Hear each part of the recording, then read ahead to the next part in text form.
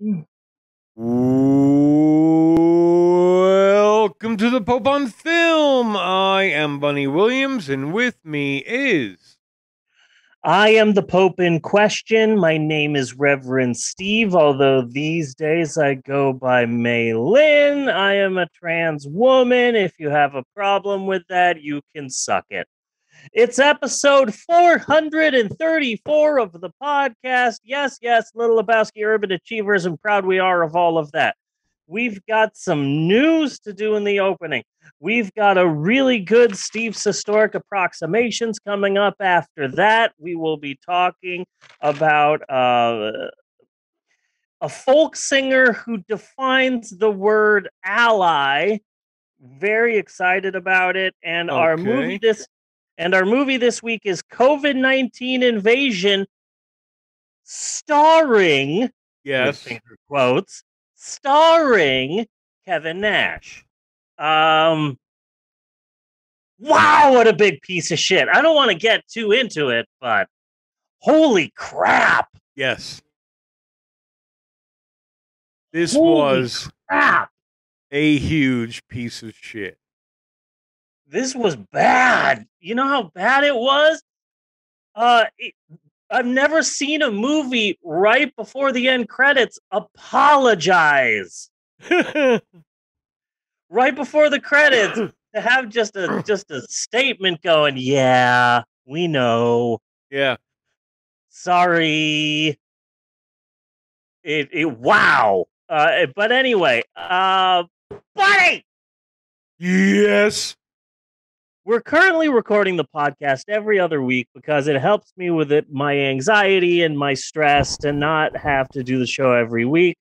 Plus, I have had a crazy ass year so far, but that's beside the point. But the problem with doing the podcast every other week is that a lot of nuggets of news fall through the cracks. But never fear, my friend, because the Pope on Film podcast is here to give you an educational news facial with a little bit that we like to call the Pope on Film news smatterings.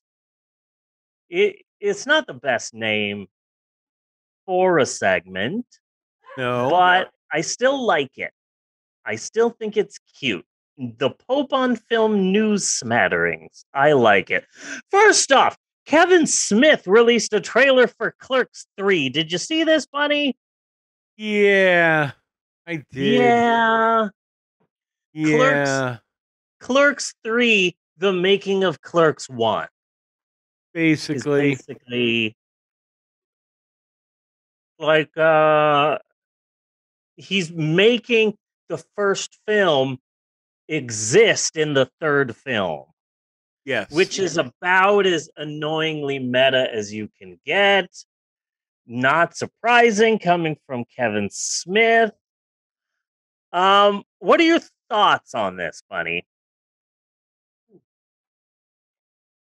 Uh I'm just generally disappointed in Kevin Smith, and I really didn't want that to happen. You know, I was even willing to like overlook yoga hosers, Uh, but like you can really only just push me so far, right? I mean, like the Jay and yeah, Silent Bob reboot was kind of eh, I never and bothered to see that. see, I think that proves my point right there. Yeah, And I, and I, now and now this, which yeah, I'll probably watch it yeah, and I'll probably hate it. yeah, yeah. Kevin Smith, though. Kevin Smith. And also, here's another thing that happened since the last time we recorded an episode. Howie Mandel showed a graphic prolapsed anus on his TikTok. Okay. This happened. This was a thing. This is fact. Howie Mandel, it was like midnight or 1 a.m. What was it, like a week ago, Amber? And I don't know, maybe he was on some medication or something, but he always posts weird shit on TikTok. See, I don't know TikTok. And he just posted uh, a picture of a person's, a gross, graphic, close up picture of someone's prolapsed anus. And this is a sign of a good movie like this week's movie when there's a fart joke 3 minutes into the film. Yes. And here's how you can tell you're listening to a good podcast when the words prolapsed anus shows up 10 minutes in. Yes. That's a sign of a good podcast right there. You know, when you hear Jeannie prolapsed, Jeannie does want to know, and I think it's an important question to ask before we get too far afield here. Was it his anus? he said that it was a friend's. What did he specifically say, Amber? A very good friend, I would imagine. Apparently. I can't really remember, but he was like, I'm asking, like, basically asking for a friend. This happened to my friend. He's like, maybe it's a symptom of COVID. Like, what do you guys think it is and whatnot? And it was up for hours, and everyone was like, did I really just see that? And it didn't get taken down for like hours. Yeah, it's fascinating the way that, you know, TikTok works, that like, whoa, you showed a nipple. We got to take this down immediately. But Howie Mandel shows a prolapsed anus and it gets to stay up for hours. This happened. Well, It's weird. I still haven't gotten any sort of answer as to how it happened or why. I mean, we did live through Goatsy. Yeah. So exactly how We did. traumatic. I mean, I understand for the kids today this being shocking, but you know, Yeah. back in the Wild West days of the internet where we had Goatsy and we had Tub Girl, come on. What is this? It's this, you know, this is nothing. The thing that shocked me is that it was Howie Mandel, notorious germaphobe Howie Mandel. Yes. You would think that like notorious germaphobe and prolapsed anus would not be on the same page, but apparently I'd be wrong. I assumed when Howie Mandel did this that Howie Mandel, for lack of a better explanation, that Howie Mandel was going through a Paula Abdul. Okay. He's like on 2 different TV shows. He's working on comedy. He's working on producing a movie. He's working on this. He's working on that. He's working on a book. He's got a wife. He has kids he never sees. And he's just so completely burned out that like he's on TikTok at 1 a.m. showing prolapsed anuses. You know? I still find it amazing that in the year 2022, we still know the name Howie Mandel. I don't think that's right. Well, he's like a... Yeah, I know, but he should have gone the he's way like of a host Sinbad. now. Yeah. Yeah, Amber just said that her generation knows Howie Mandel as like America's Got Talent and as a TV show host, and that's it. Yeah. I still know Howie Mandel as the comedian that would put a condom over his head. Yes. That's how I know Howie Mandel. Yes. And Bobby's World. St. Elsewhere was the one where the whole thing was just a figment of a autistic kid's imagination. Am I right? As it turned out, yes. Yes. Okay. The St. Elsewhere Hospital. Right. Yes, the St. Elsewhere Hospital turned out to actually be a hospital in a snow globe. Yeah. That this autistic child had. Yeah. That's why every time I see an autistic child, I say, "Thanks for St. Elsewhere." Yeah. You know? I say put him in charge of programming. Right? So In other news, my car is dead, and we're working on fixing it. So I haven't gone to too many movies. I kind of miss going to the movies Yeah. once or twice a week. But I did go and see Thor 4, The Foreigning. We are I believe going is the like title. right after this. Yeah? Okay. Um, So keep your yap shut. okay, I'm going to give you a bunch of spoilers for Thor 4.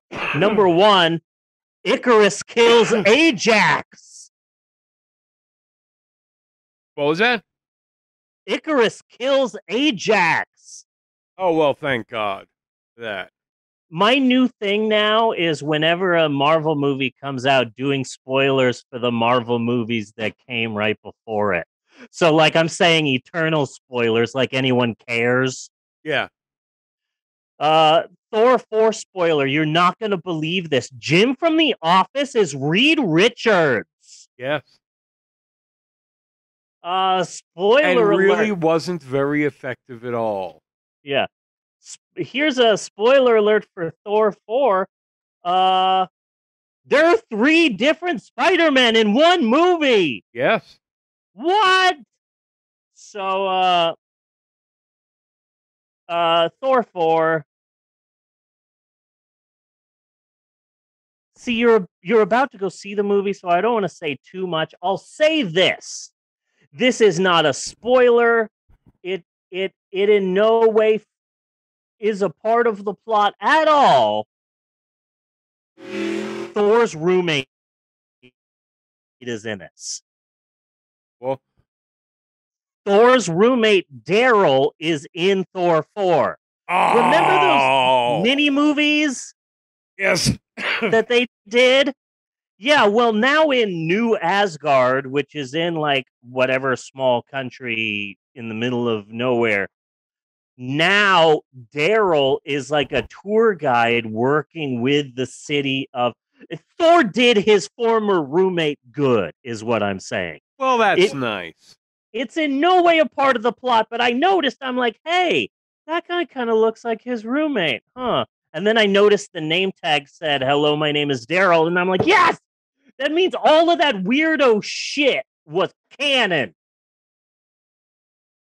That Daryl needed a roommate and Thor became his roommate for 2 movies. And then Daryl moved to LA and his roommate was the guy from the Grandmaster. The Grandmaster, yes.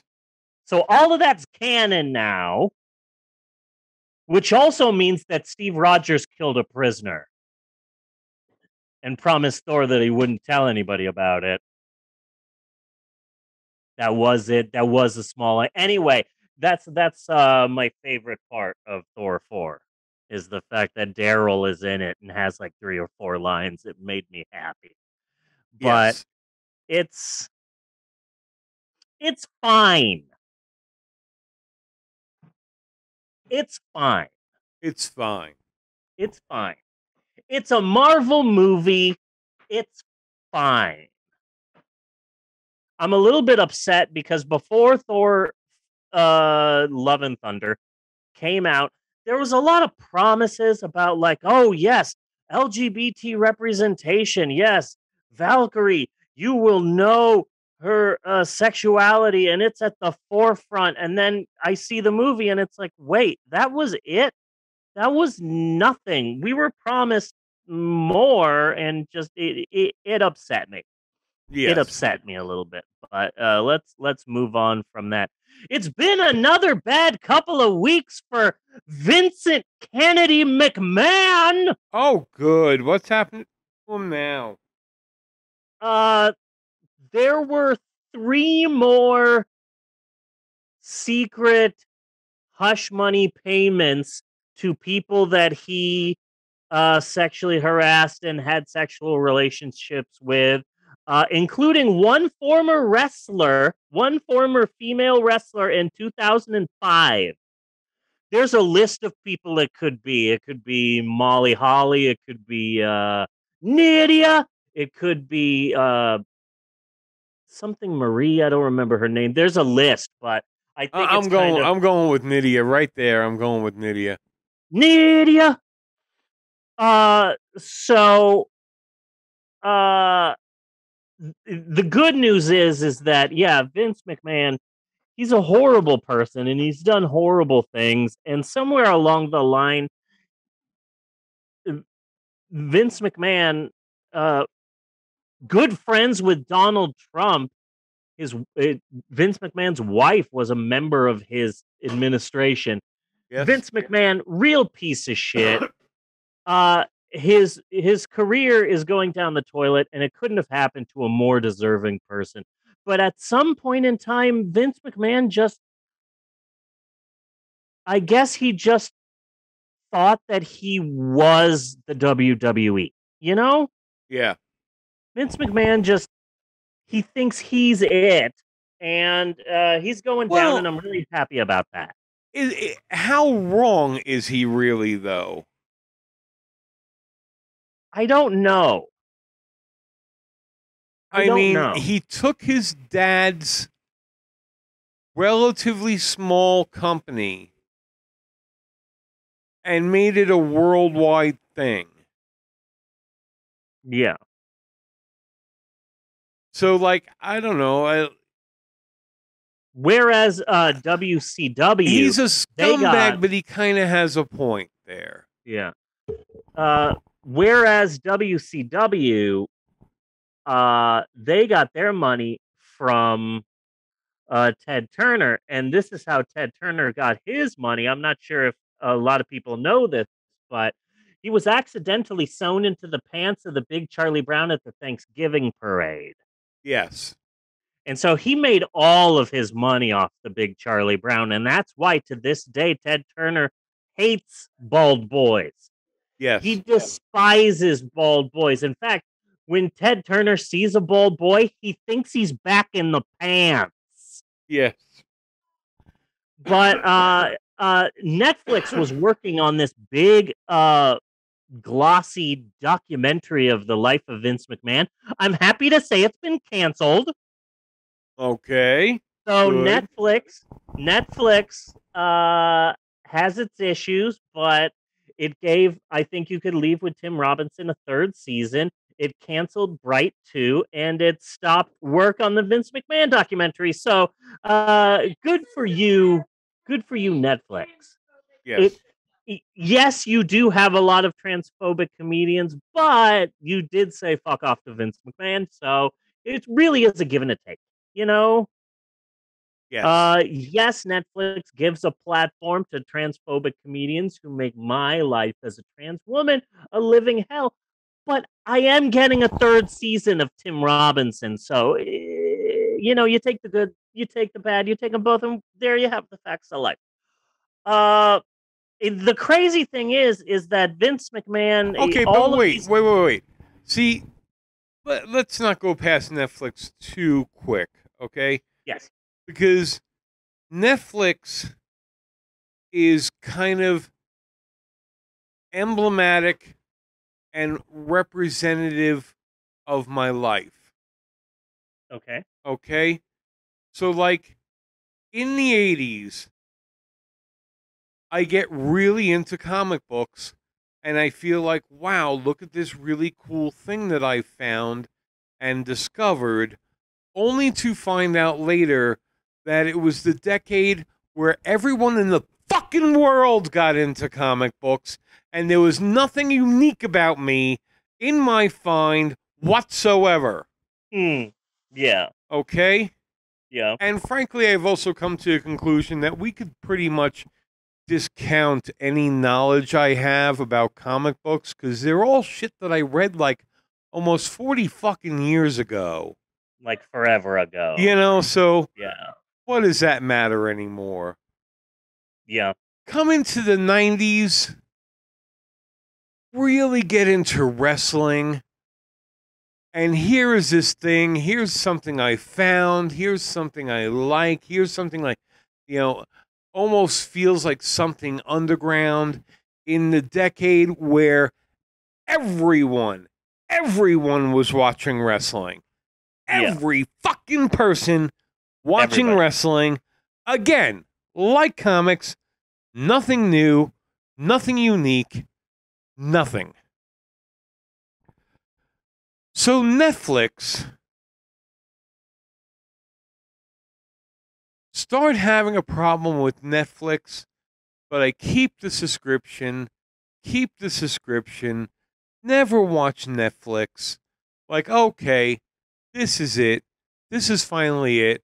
I'm pulling the trigger. I'm canceling Netflix. Yeah. How did that work out for you? Then everybody in the fucking world cancels goddamn Netflix. Yeah. Maybe I'm looking at this all wrong. Maybe I'm just that goddamn cool. Maybe. Where You're a everyone trendsetter. needs to follow what I'm doing. Yeah. You're a trendsetter. Yes. You're ahead of the curve. That might be no, I think I think I just am the curve. You're really gleaming the cube, Yes. as the young people say. You know who else has been having a wonderfully horrible time, who also deserves all of the horrible things that happened to him? Yes, I am talking about Elon Musk. Yes. His life seems to be deteriorating as well. His Twitter deal fell through. Trump recently turned on him, which I'm really excited about. So the right is torn. Plus, he had secret twins. This came out this week that he had twins with a woman who worked for him, and those twins came out, were birthed just a few weeks before he gave birth with his girlfriend gave birth. Okay. So Elon Musk is just having sex left and right. Plus, and this is true, I learned this like 2 days ago, scribbled it into the margins here on the news smatterings. Elon Musk has a dad. His name is Errol Musk. Yes.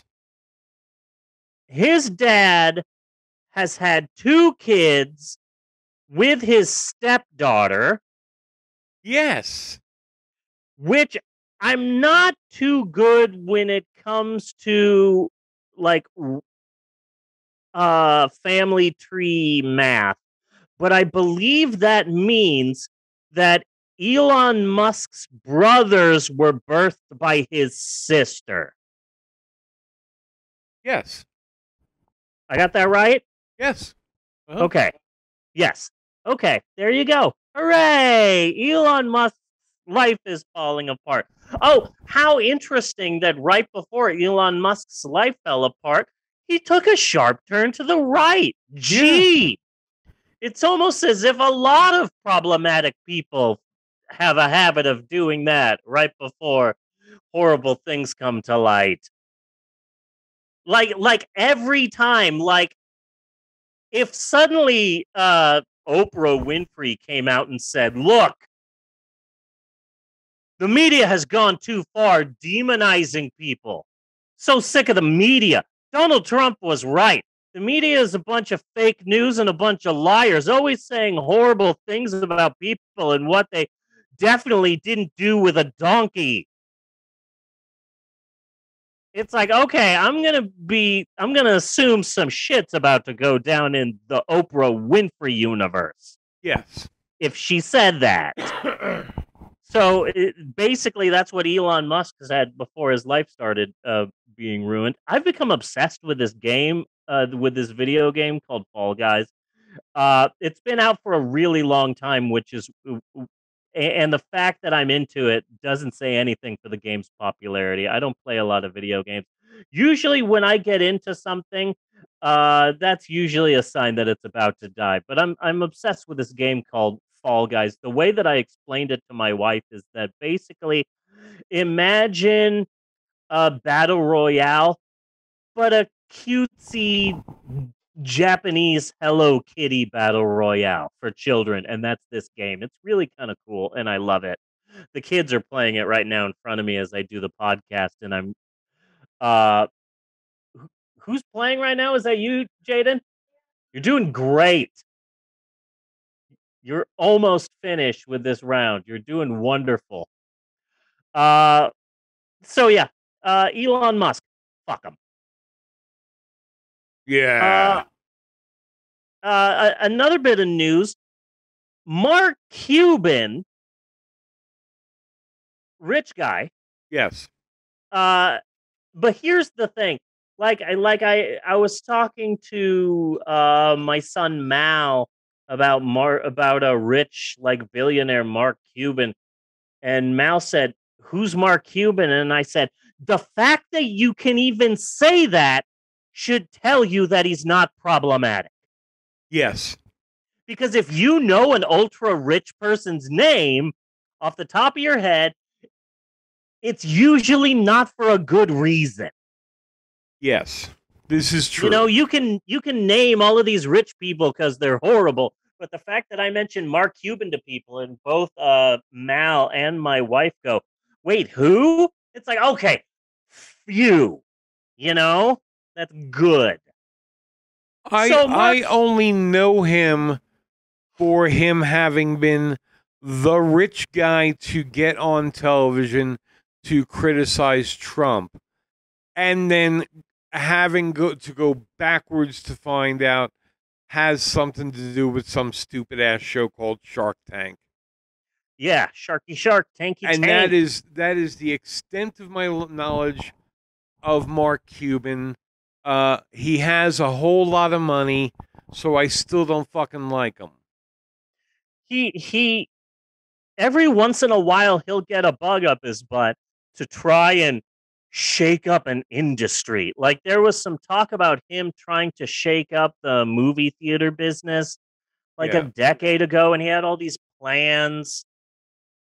He had all of these plans for all of these things that he wanted to do uh, for movie theaters, and he owns a sports team, and he does every once in a while he tries to upset a business. And what he's doing right now is he started a new service called Mark Cuban's Cost Plus Drug Company, and Minute warning. It's a mail to you subscription service. He makes the drugs himself, you know, his people, and he makes them at a cheaper cost, and he marks them up 15% from its making price, and then he sends them to you, and you pay $5 shipping. And I'm on it. I'm on estrogen and a testosterone blocker now. I am on HRT is what they call it, hormone replacement therapy. Okay. And the pills that I take are really expensive. But Mark Cuban has a service now where you sign up with him, you go through him, you get your prescription sent to him, and the prices are remarkably cheap. Remarkably cheap. If there's a medication out there and you can't afford it, you should go and check out Cost Plus Drug Company, because he's specifically in business in the prescription drug business for one reason, and that's to piss off actual prescription drug people. And it's just some rich dude who's decided to try and piss off an entire industry. But this industry deserves it. And now I have my next meeting about my HRT is in September. And when that happens, we're going to get my prescriptions moved from CVS, where I'm paying like $90 every 3 months, to I'll be paying about $30 through Mark Cuban service. And it's really great. And it's not making a lot of news right now, but Cost Plus Drug Company, cheap medication. If there's a medication out there you can't really afford it, Mark Cuban might have you covered, which is really interesting. But yeah, Mark Cuban, Cost Plus Drug Company. Want to get the word out there. It's really good stuff, and it's inexpensive. Do you have any news money that has happened between our last episode and this episode that you'd like to shoehorn in here? Oh. The Thor mid-credit sequence got me super excited. I Really? will say that. Yes, I Okay. got super excited. As a comic book fan, I got super excited. If I was just a person who was watching these movies, I'd be really confused by the mid-credit sequence. But you and I, Bonnie, see the mid-credit sequence and we go, hell yes. Okay, I am excited for this. Yes. As comic book fans.